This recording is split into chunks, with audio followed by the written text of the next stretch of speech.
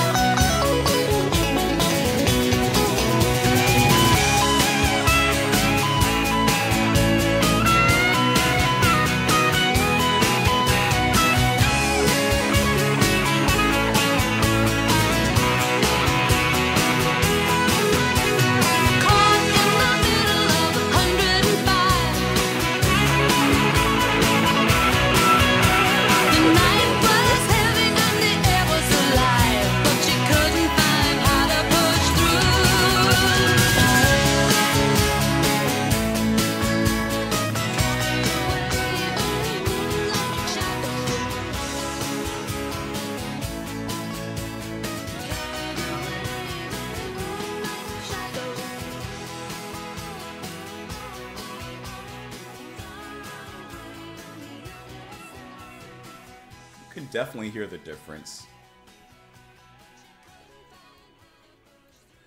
There is a clear, distinct difference in this track from the previous one. Obviously, you can definitely hear, like what we mentioned before, how this is definitely leading into the more commercial side to appease to the masses. The first one's for him, the next one's for you, right? A little bit of a back and forth Spider-Man kind of action, but nonetheless, really nice guitar, lovely singing courtesy of Maggie, who just like elevates the music into something completely different. And she sounds incredibly comfortable here. Sounds incredibly beautiful here. The guitars have that little bit of twang in them that lets you know it's Mike Oldfield. And then the solos at the end, excuse me, really bring everything into a fully rounded experience.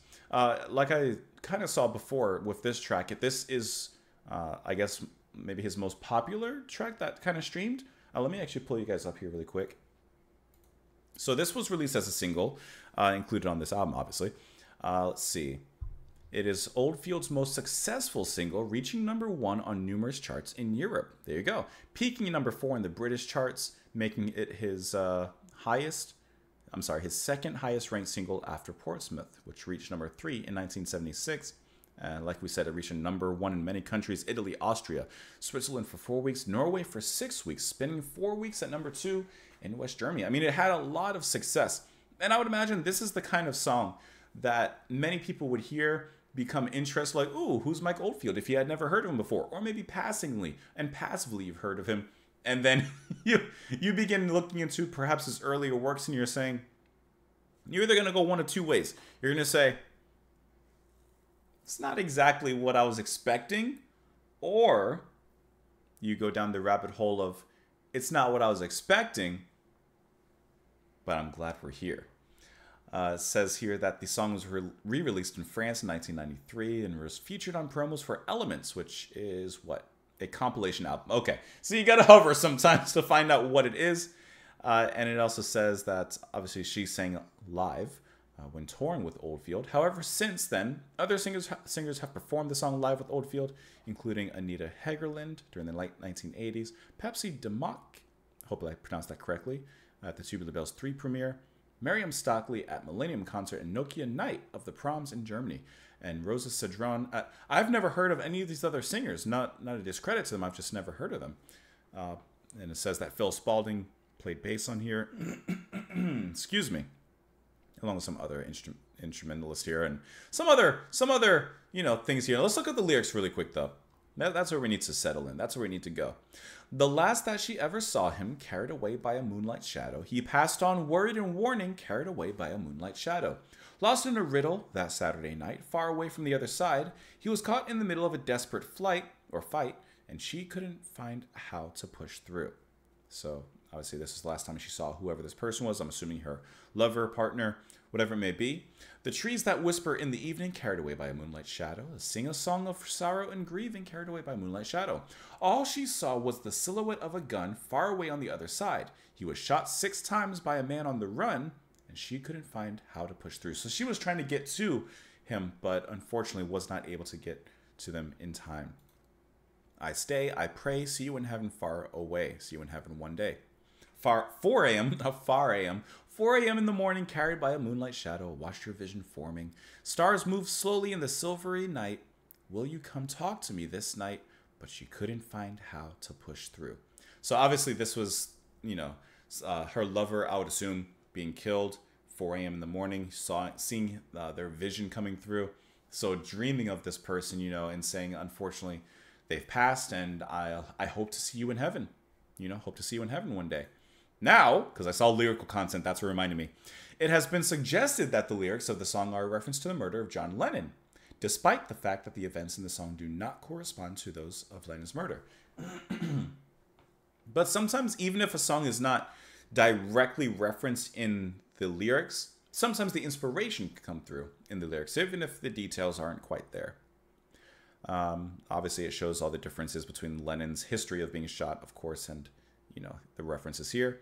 Oldfield responded, not really. Well, perhaps when I look back on it, maybe it was. I actually arrived in New York that awful evening when he was shot, and I was staying at the Virgin Records house in Perry Street, where just a few blocks from where it happened. So it probably sank into my subconscious. That's exactly what I'm getting at.